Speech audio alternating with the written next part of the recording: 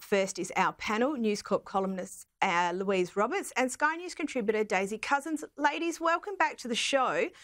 Louise, the chatter is that not all is well in Montecito. What's the latest?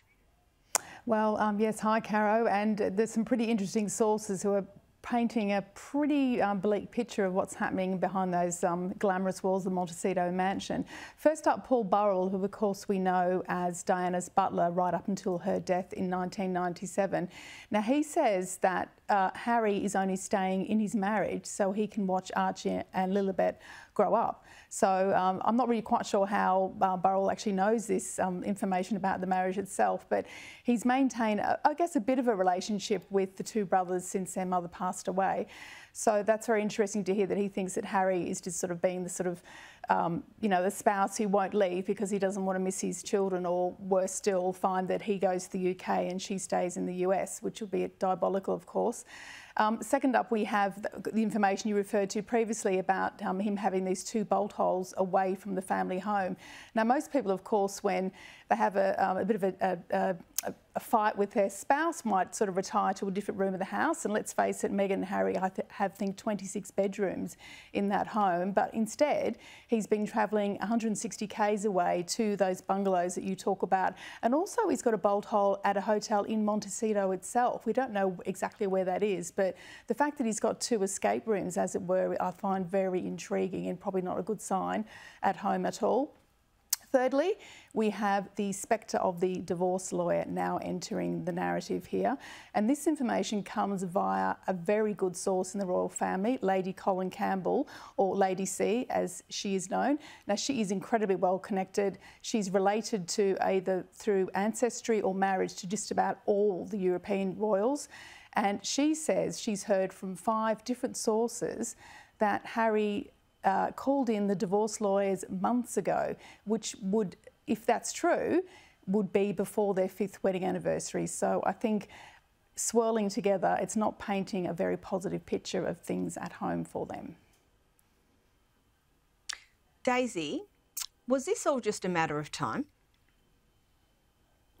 Well, look, I agree with what Paul Burrell said as well. He said that there were always going to be potential cracks appearing in this marriage because, you know, with great press and great attention comes great pressure, you know, so understandably, it's like any celebrity marriage, you know, those sort of rarefied conditions the relationship is in is not necessarily conducive to maintaining a relationship. So I would not be surprised if any of this is true. But the other thing we have to consider is that, you know, Meghan and Harry, particularly it seems Meghan, seem to be willing to do anything to get attention, including sort of potentially fabricating this near catastrophic car chase through the streets of Manhattan, when anyone who's been to Manhattan will know that the city is built like a grid. There are red lights everywhere and no one can move for the traffic. So how could you possibly have a car chase? You know, these strange factoid things they throw out there that seem so bizarre, but it gets them so much media and public attention. And they have, you know, these contracts with Netflix. Harry's, you know, got to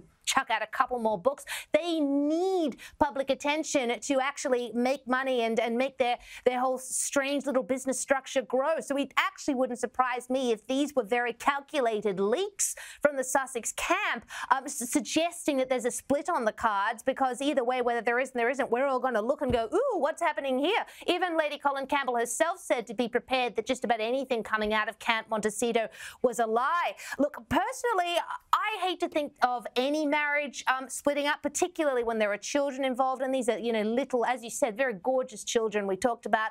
We will see what happens, but I will be certainly watching with the popcorn to see what the state of the marriage is like over the next 12 months or so. And Louise, to be fair, the recent news about Harry and Meghan does seem a little bit all over the place. There's also a suggestion that they move back to the UK. Now, what are the chances of that happening? Well, together, I would say very slim. I think Meghan's made it very clear she has no intention of living back in the UK again. There's some suggestion that they may purchase a property so they have a home to go to, as it were, which would be a fantastic idea, because one of the sad parts, and I think Sir Daisy alluded to this, of this whole Meg's situation is the children not growing up with their cousins and not getting to know their actually wider family, whether or not Harry and Meghan, of course, want to socialise with them, and in fact, whether the rest of them want to mingle with them too as well. So I think I would see more regular visits from Harry, I think, to the UK, but I'd be very surprised if Meghan turns up again, because even in his hour of need at his father's coronation, she was not willing to set foot on British soil for fear of any kind of backlash against her. And Daisy, the argument has been made this week that Meghan Markle is the discredited face of woke America. Now, that's quite the claim, but is that harsh but fair? Look, I think it's a rather good point. I mean, the claim is that Meghan Markle, with all her wokery and her inherited privilege, so to speak, is representative of sort of the woke celebrity, the have as opposed to the have-not. People who, through, whether it's work or luck or whatever, but either way, they laud their supposed moral superiority and their supposed political enlightenment over the plebeians who currently are, struggling to put food on the table. And in the case of Meghan Markle, she certainly does embody that sort of entitlement. I mean, the fact that she, it seems, expected to come into the royal family and be basically like Anne Hathaway in The Princess Diaries, be the kind of cool princess who comes in and changes the whole face of it, when the reality is this is a 1,200-year-old institution. It's not going to shift because of some effort from Rachel from Suits. So I think she really does embody that sort of entitlement and misplaced superiority. And the thing is, Caro, it's going to continue because, as we know, it seems Meghan Markle has political aspirations to come, so we're probably not going to be rid of it anytime soon. Louise, the royals have historically tended to not take overly political positions. Is the foray into politics a consequence of the Sussexes being perhaps more celebrity than royal? Oh, 100%. I think Meghan does see herself as sort of, world global dominating in the celebrity sphere, as it were. And you're right, with the royals, traditionally it's against protocol to comment on political matters or sort of have an allegiance with a political party. Having said that, the Queen herself about 20 years ago did sort of jump into the whole debate about voting to encourage young people to vote, because of course in the UK it's not compulsory to vote, as it were. And I think William a few years back made a comment about Brexit to some farmers. But generally speaking, if you're a celebrity and you have perhaps a polarising political position or political ambitions, it can actually up your value because you become controversial, which of course is a very familiar domain for Meghan and Harry.